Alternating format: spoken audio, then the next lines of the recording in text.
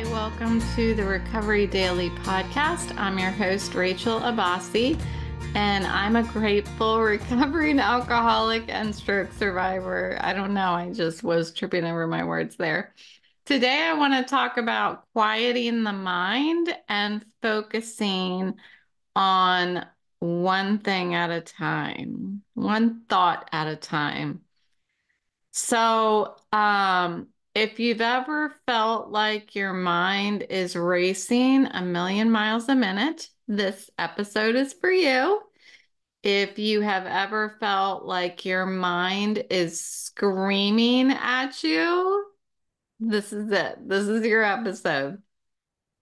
So I'm going to share a bit about my crazy, my insanity, and I'll share about how I calm my thoughts.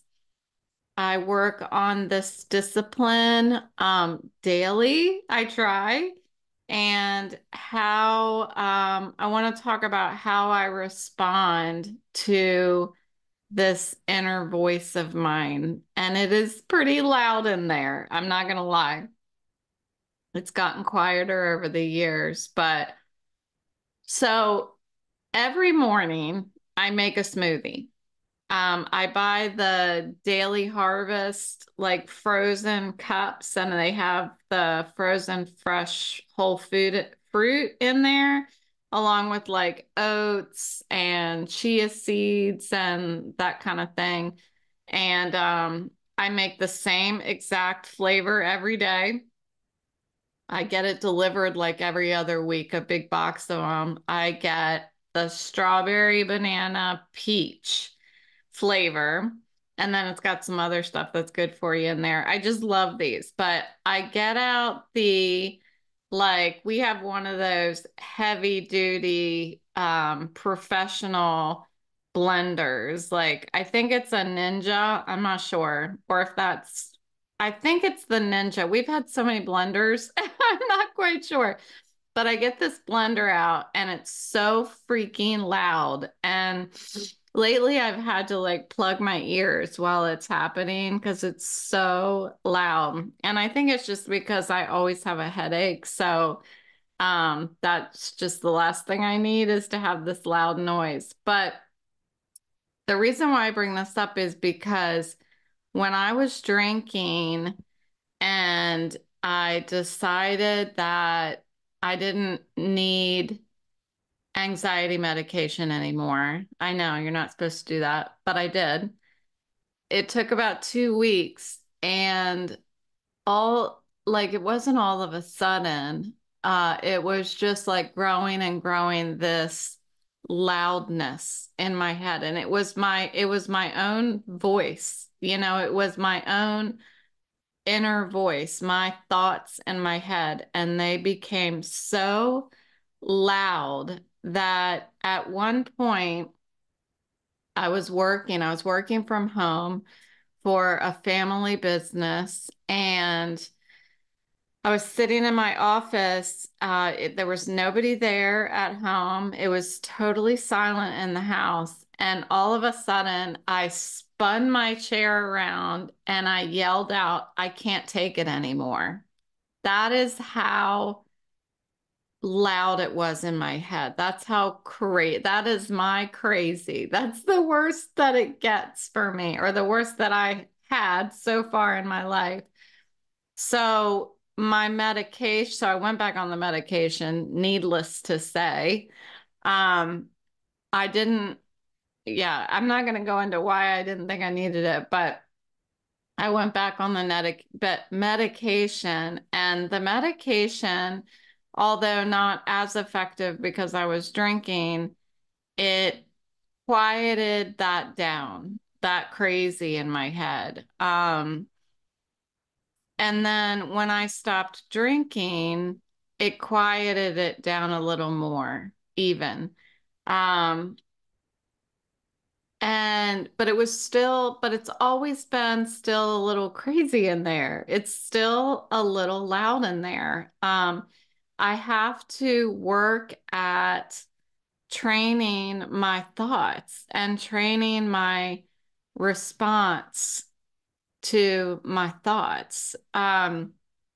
So when I first got sober, it was still loud, right? Because well, my medication was just probably full on kicking in at this point. I mean, it takes a while for all that alcohol to really get out of your system and for the obsession to get out of my system. And I just had thoughts racing through my head constantly. Um, and it made it difficult to, when I would go to this like meditation meeting on Fridays, it was really difficult to meditate. I didn't know the first thing about meditation. I really was just sitting there in the quiet room with everybody, but I still had like all of this mental chaos happening. And I remember sitting there early on and hearing all the traffic outside, because the place where the Club 12 in Leesburg, Virginia is like, that's a recovery place. Anyway, it's like kind of in a busy area of the town. And there's like one of the main lights of the town is there, and I could just hear all of the traffic, and it was like mimicking again that my thoughts were as busy as that traffic was outside. So this has taken me, I can't even tell you, like this has taken me the 8 years that I have been working on recovery, that I've been sober. And it still is something that I have to actively like acknowledge that, whoa, things are getting crazy in there, like, and I have to work on it. And I'm sure I always will have to work on that.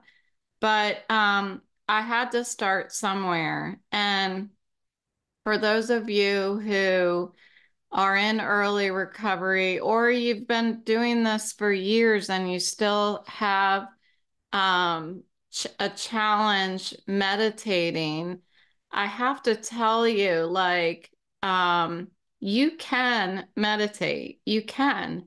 But you have to practice. You have to practice as much as you would practice baseball or golf or sewing or painting or anything. Like it's that kind of practice. You just have to keep doing it.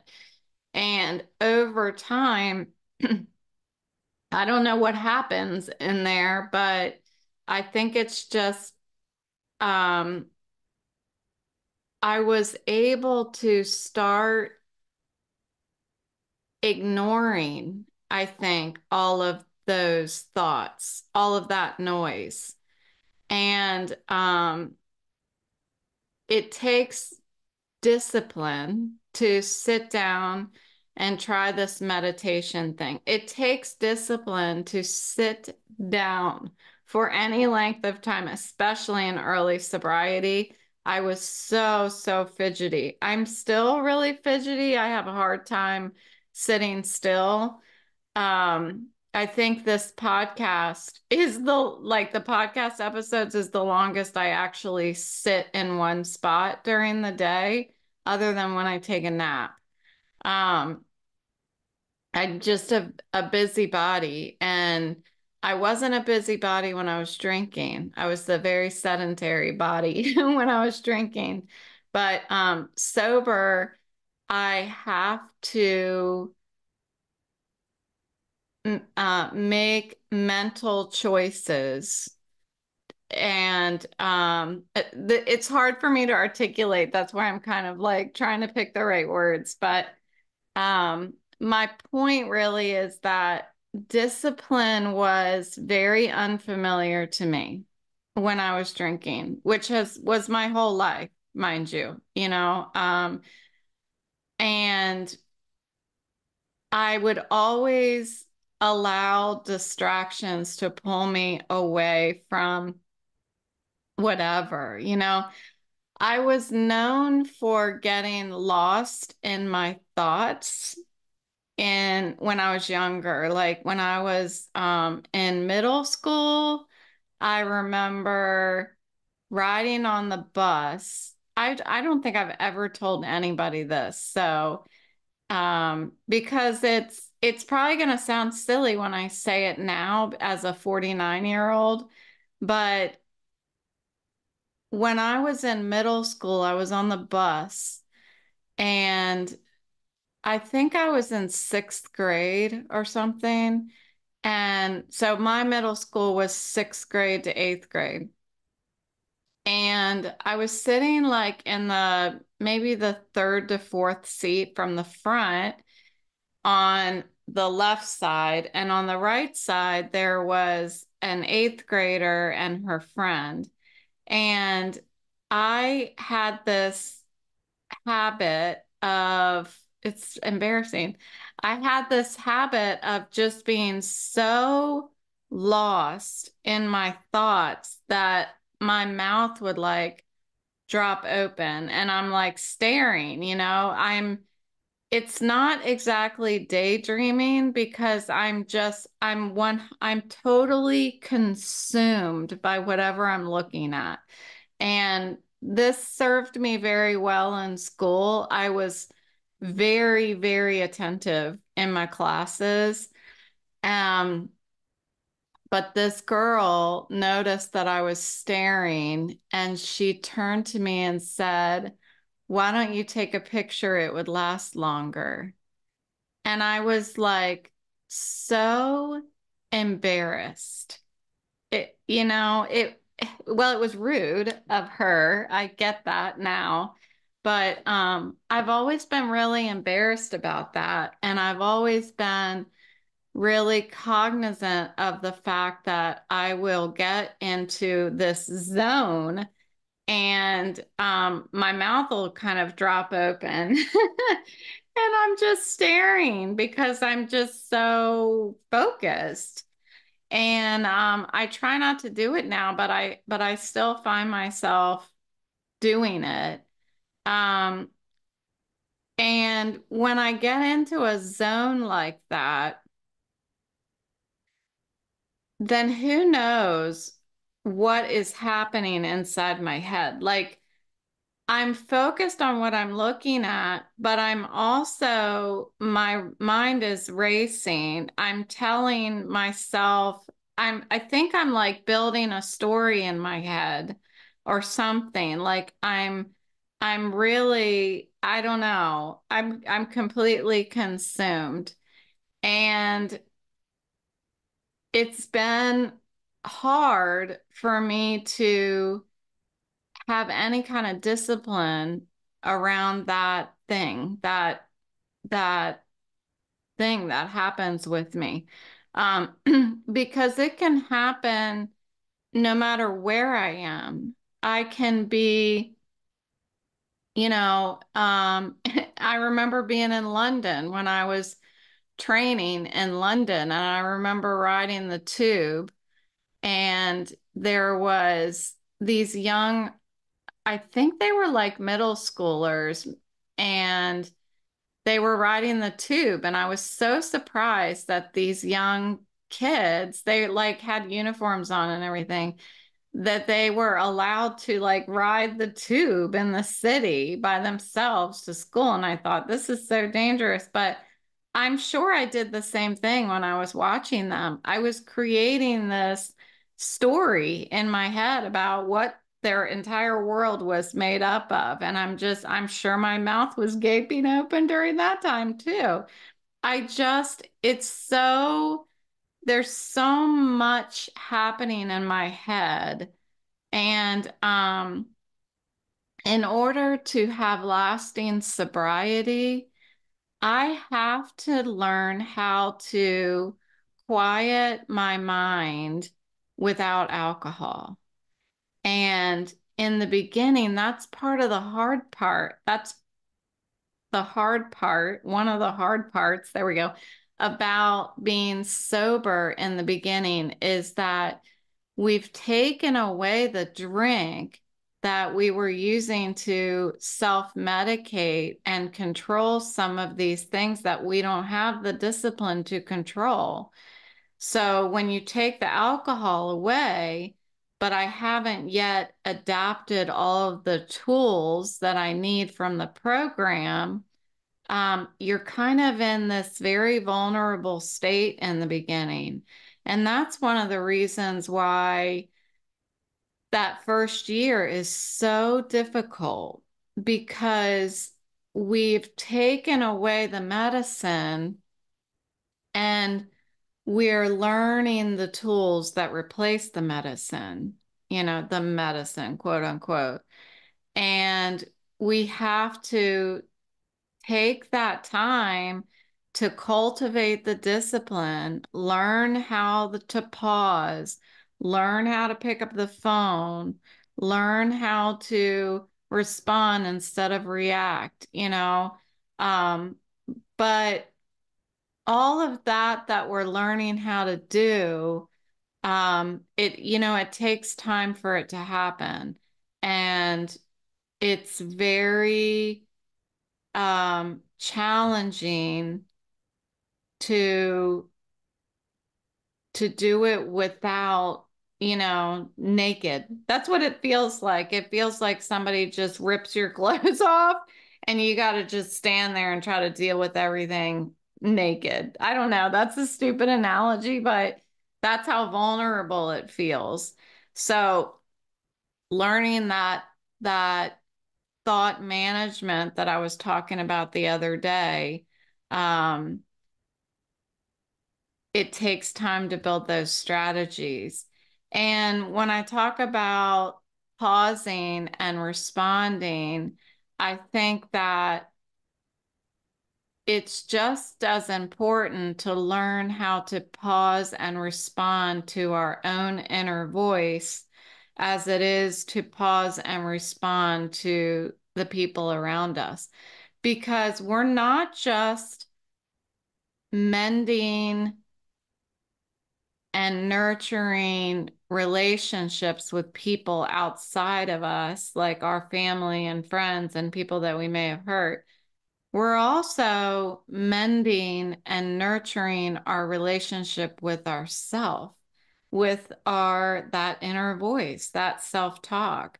And that's the person that we have to start learning how to pause and respond to first. Because for me, and I talked about this the other day, like once I start going down this thought path, that's why my mouth drops open because it just branches out from there and I will just get absolutely consumed by whatever that thing is.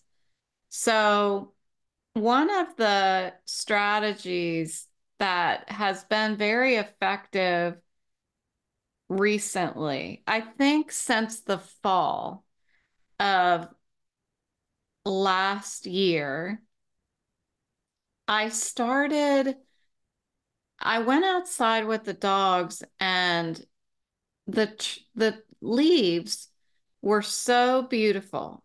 Okay, I've always noticed how beautiful the leaves were, but I think because I didn't have a job to rush back into the house, I actually went out there and I touched the leaves. Like I was walking with my dog and like I would let him or her sniff around while I went up to the tree and I touched the leaves and I flipped them over and I was really like, I was rubbing the leaf and I was like taking it all in with all of my senses. And this was, I think, it stands out in my head as a very pivotal moment for me for grounding myself, for having all of my thoughts just go away. And I was focused just on the leaf. I was focused on all the colors of the leaf. And I actually could see like the veins of the leaf were different colors than the green around the veins. And then the ends were like red, while the in a little more was like orange, and then they were yellow. Like I was really taking it all in. And this sensory awareness has been something that I've been trying to do more and more since last fall. So I planted some wildflower seeds this year on my back deck. I've been doing a lot of seeds this year. I planted some different herb seeds. I actually took a red pepper that I was using for dinner, and I took the seeds and I planted them in a pot, and they're growing. So by today, I had 5 pepper plant seeds growing. So I don't know what's going to happen, but I will definitely update you if I have a pepper that comes out. But it's what I do is I go out on the back deck and I'm looking at all of these wildflowers. Like at this point, they're like at least a foot high. I mean, they're really tall. A couple of them have bloomed, but they're certainly not as great as they're gonna be yet. And it's so cool. I've just been going out there and like touching all of the different kinds of plants that are coming from these seeds and looking at all the little buds and what they look like before they bloom, because a lot of them are buds right now. And there are some white little flowers that have bloomed, and there's some orange ones and some purple ones that have bloomed. So it's like my own little science experiment. And it's really been nice to get so mentally um consumed by, it's not just mental though, it's all my senses rather than just mental. And it it's a great, I think, mindful practice. It's a great experience for being present in the moment, right where my feet are. So when what I'm trying to do is when I feel that my thoughts are starting to spiral about whatever is happening with my medical, like doctors and stuff like that, and what is going to happen, and how long do I have to go to this therapist and all that stuff, um, that I need to just go outside. And it doesn't have to be outside. I can do it inside, but go outside and look at those flowers and touch them and pause and just focus on my surroundings. It could be, going out there and watching a bird. There's lots of beautiful birds around here too, but also feeling the texture of things in the house, taking a deep breath and noticing the scents around me. Like these small things that I can take in with my senses help to interrupt what's going on in my head. And what I've realized lately, more so than I ever have before, is how what's going on in my head is a totally different world than what's going on around me. Um, when I turn off all of those thoughts, which I never knew how to do until years into practicing meditating, um, when I am able to turn off my thoughts, sometimes I realize that I'm creating a world around me sometimes that is very unhealthy. When if I remove these obsessive thoughts, there's nothing unhealthy about my environment. I hope that makes sense. I can't worry about whether that makes sense or not, or else I'll keep trying to explain it on the episode. But I have noticed also recently that I don't like, and I think I've mentioned this before, I don't like to focus on my breathing when I'm meditating, because it just makes me feel like I can't breathe. I start hyper focusing on how dry my nasal cavity is and stuff like that. Like I have to find something else to focus on. And touching something is one thing that I like to do. Um, Listening to my bulldog breathe when he's sleeping, that's a big one. That's what I do to fall asleep at night. Um, so another way of saying this is that I'm learning to not be a victim of my thinking. Um, I tend to think, or I always have thought, that whatever I'm thinking is it's important and it has to be addressed right now while I'm thinking it.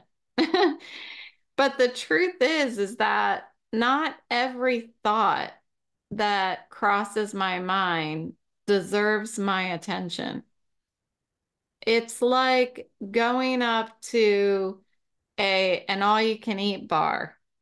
I don't have to put everything on my plate. I get to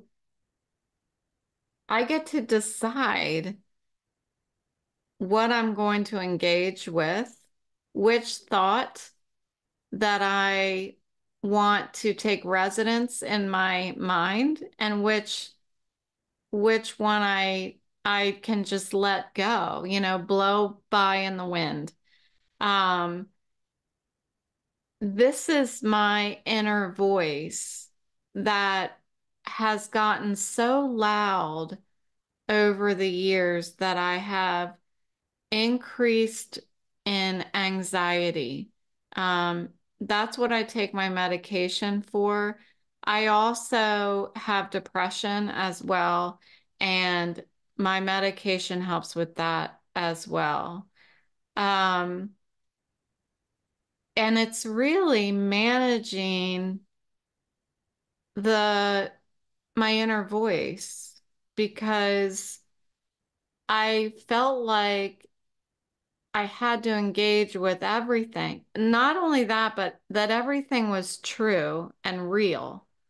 Every thought that I would construe, everything that I thought people thought about me, um, every story that I would tell myself, I thought that it was true, because I created it. And even if it maybe was unrealistic, I could shift it and turn it and mold it until it was realistic, right?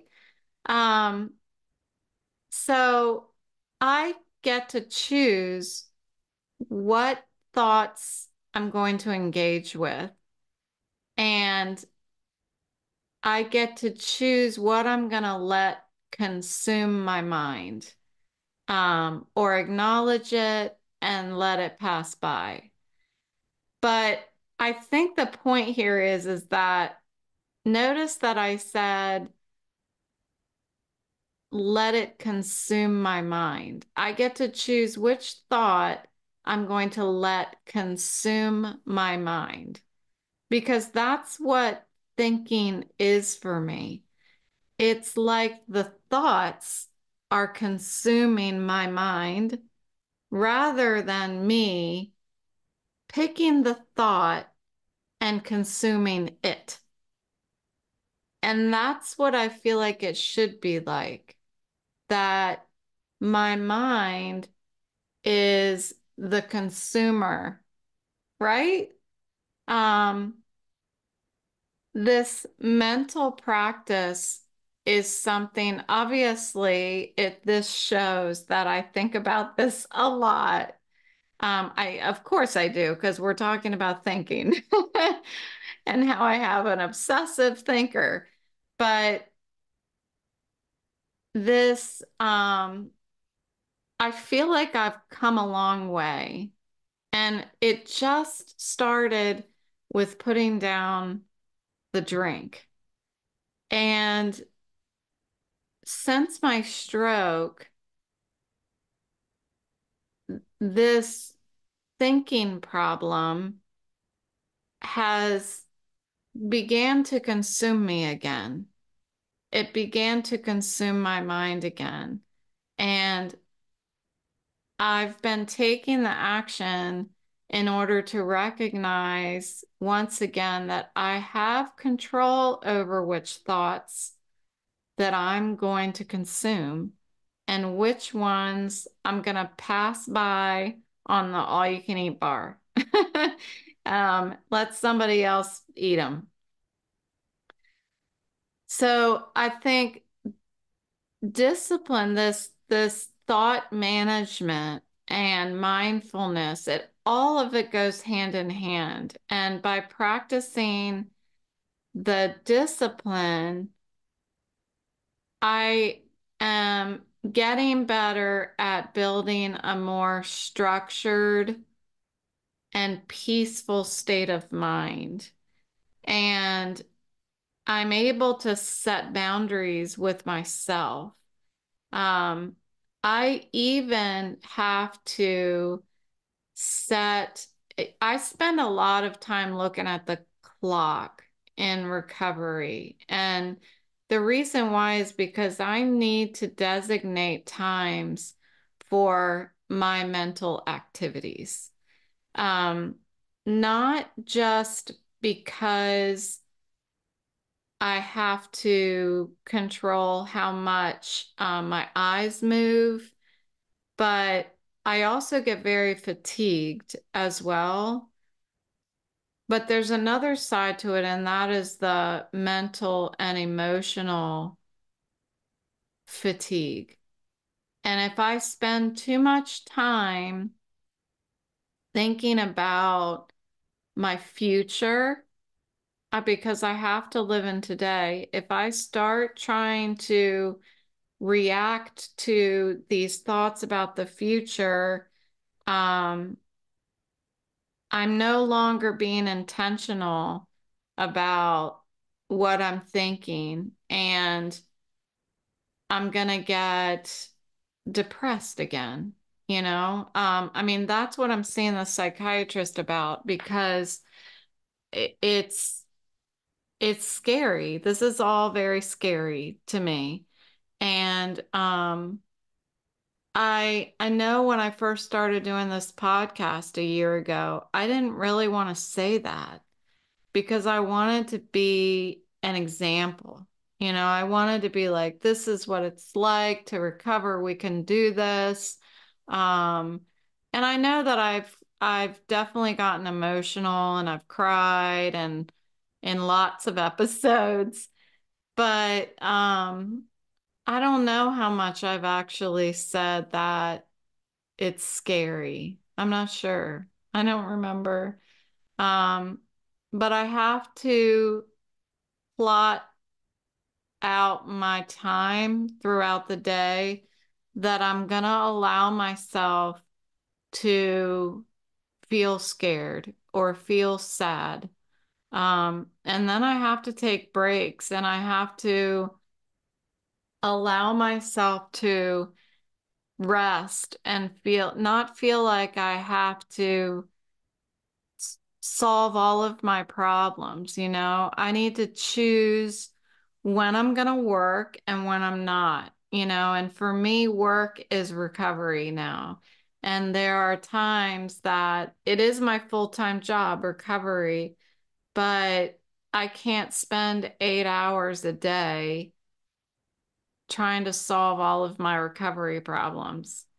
Um, I have to spend time being grateful for the answers that I have, being grateful for my environment, that if I don't turn off my thinker, I'm not going to notice it. Um, I don't do this so much, but you could set a timer for mental activity. Um, I usually I usually shift activities probably about every 20 or 30 minutes during the day. Then I'll take a break. I'll either relax in my favorite chair in the living room, or I'll go out on the deck with the dogs, or I'll take them out for potty breaks. Working in 25-minute intervals, if you've never heard of it, there's a thing called, I think it's pronounced Pomodoro Technique. I actually had one of the executives at work gave me this little cube. They have little timer cubes. I think it's called a Pomodoro cube. I don't know, but it had like a little timer on it. uh, to help me, I don't know, work in intervals. And some people find it incredibly helpful for maintaining focus, but more than that, for productivity. I I think the reason why he gave it to me is because we were talking about how I was a multitasker, and I know that you can't multitask. You can only do one thing at a time. But man, I certainly tried to do multitask, and I still do. I mean, my husband would tell you that I cannot do one thing. Even if I go downstairs and like start baking sourdough, usually I'm also doing something else, making cookies or cleaning something. Like I don't ever do just one thing. Um, so responding to our inner voice, it takes a lot of self-compassion. It's easy to get frustrated when we can't quiet down our minds.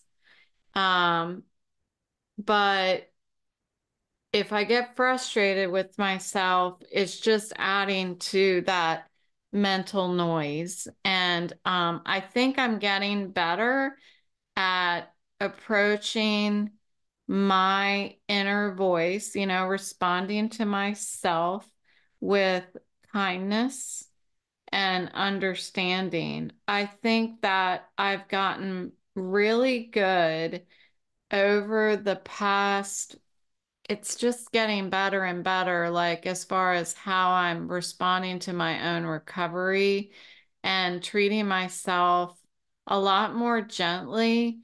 I feel like some days I'm treating myself not like a child, but like as vulnerable as I really am, because I really am vulnerable right now, physically, mentally, emotionally, spiritually. I remind myself that it's okay to say that this is hard and that each moment is an opportunity to be gentle with myself and to just practice that. I don't have to be great at this. That's what recovery is for. That's what it should be. It's a time to recognize how very sick we are, and I forget that a lot. I am really sick, or else I would be working, or else I would be able to walk further than around the block. I would be able to watch TV. I would be able to do a lot of things. Sorry, my back is killing me. There you go. I'm very sick. My back's killing me. I keep moving around. Um, but I think that I forget how sick I am. Um, and I need to recognize that when I'm sitting with my inner voice. So quieting our mind takes discipline, mindfulness, self-compassion. Whenever I hear the word discipline, I think of Queen Elizabeth. I know that that's weird, but if you've watched the show Crown, then you're very familiar. They show like her evening routine and her morning routine and her all of her routines, and she was very disciplined, and I'm inspired by her discipline, that she had to engage in her whole life in order to be who she was. And that inspires. I love being reminded of that. I should watch. Oh, I can't. I was gonna say I want to watch Crown again. I guess I could listen to it. That doesn't seem as fun. Anyway, by using try using your senses a little more, try pulling in touch and smell, and um breathe in like the fresh air. I don't know. I guess I have a lot more time for sure to do that stuff, but getting a little more in touch with my senses helps me to practice mental discipline. And it helps me to create a calmer environment, around me. I guess it's a calmer environment within me, probably. But we do have the power to choose which thoughts we engage with and which ones we let blow away. So I'm just going to keep working on that. It's going to take a lifetime, but thank you for joining me today. If you enjoyed the episode, please subscribe, and I will talk to you tomorrow.